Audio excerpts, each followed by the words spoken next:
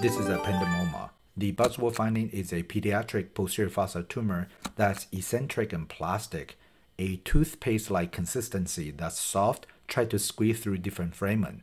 In this case, you can see the right foramen of Luschka is markedly expanded. Another Buzzword finding, calcification. Among the big three, ependymoma is the one that's more likely to calcify compared to astrocytoma or medulloblastoma. The big three, medulloblastoma has restricted diffusion, pilocytic astrocytoma has increased diffusion and often cystic with enhancing mural nodule, ependymoma, calcification, and plastic.